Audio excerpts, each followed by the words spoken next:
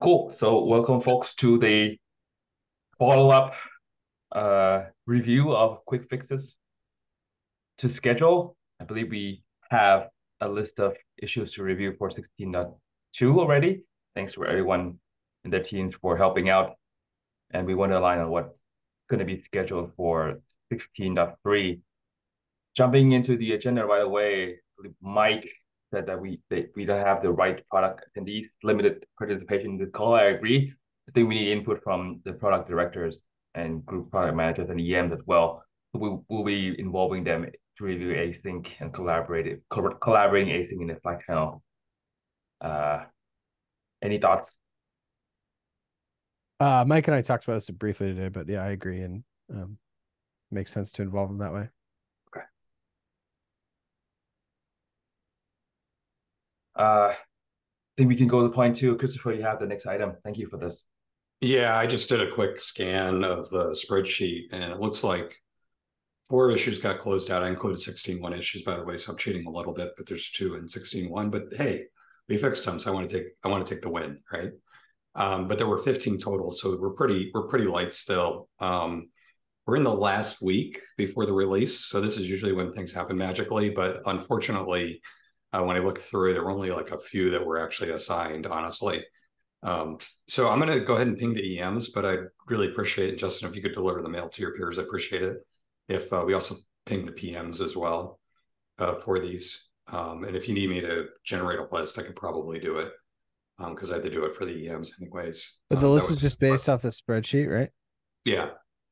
Yeah. And what's interesting is some of these now say backlog or things like that, where they originally said like 16.2. And my understanding is that people actually went in and put in what they thought was feasible. So I'm kind of a little bit, I'm not expecting this to be 100%, not even necessarily 80%, but what is that? 33%, close to 33%, not even 33%.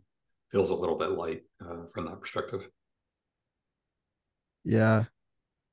I mean, so we should do, I'm happy to go do a review. I'm just skimming some of them. Like some of them, for example, like plan operates in a pull model. So it was prioritized. And if an engineer doesn't pull it, then from the list, it's not going to happen.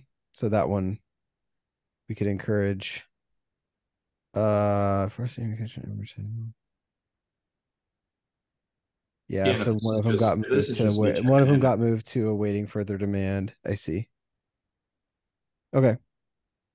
Anyway, yes, I think each of them, my rambling here is each of them are going to be a case by case basis. Why or why not they're not done or not going to get done, and that's there may be good reasons, there may be like operational reasons, or there may be like we just need to make sure it's in the right place.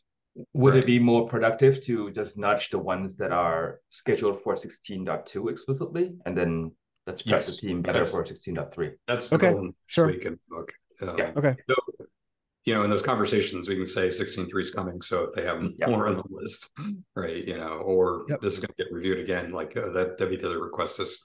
Maybe we meet in a week to talk about what's coming up. So wouldn't be technically 16.3, it'd be probably 16.4 that we get in the planning cycle. Okay.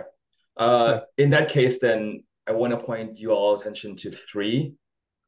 In that list, the Roman numeral, the bullet list, there should be items that are marked as 16.2 explicitly, and I suggest we just nudge those lists that hasn't been closed yet. I think that's the best. Oh, there you go. You summarized it. Okay. Yeah, and you have it in more detail than I do. Thank you for doing that. I just didn't have time to quite get to that level. I appreciate Teamwork, one team. Cool. And I want to vocalize support for Christopher's comment too, that some teams, when they saw the list, they pulled into 16.1 right away. So let's count those as wins as well. I know Joycelyn from Pipeline Execution did a quick fix for quality in 16.1 when we reviewed 3 weeks ago. So if she's watching, Joycelyn, much appreciated.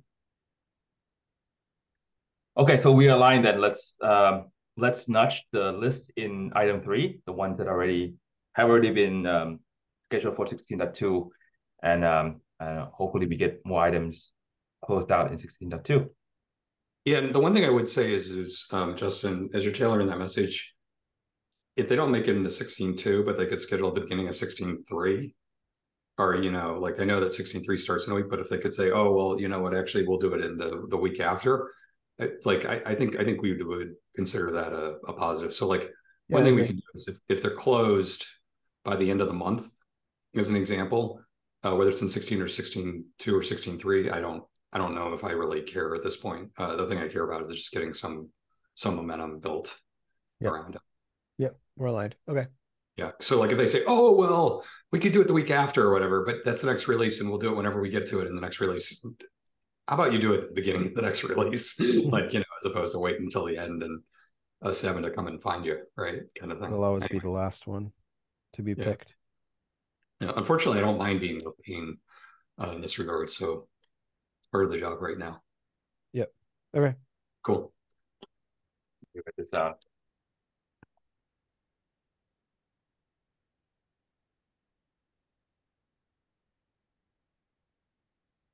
Can you all check my notes? Is this correct? Yeah, thanks, Mac. Yep. Yeah. All right. Any other items in 3? Okay. I think we should, let's move forward then. I think we should align on what we will be scheduling for 16.3. So to continue the momentum and the objectivity of this, my suggestion is to roll forward the ones that the team has already put at 16.3 and does not change too much, but continue on that momentum and roll forward anything else that is not going to make it in 16.2. Yeah, I guess the one thing that I would love to see is probably from Lyle and UMAC is, and probably, I forget what the other categories we had were. We had Clay support UX, is if there's anything that they want to add to the list. I think it might be worth, or if you said you want to wait a month and do it next month, I'd be okay with that. I think it's good hygiene to just get input from quality and UX early on when we populate this list going forward, right? So I subscribe to that. Let's go ahead and make sure the quality and UX and sales. I think Tim from sales is emerging as our champion. I'll ping him on that one.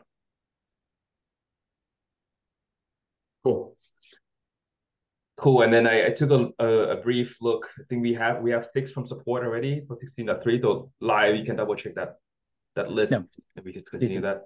These are good. Awesome. Okay. Now, my intent in the long term would be to just have support continually add to it, and we can prioritize each month which ones exist. It's always going to be significantly longer than we'll have time for. Okay. Cool.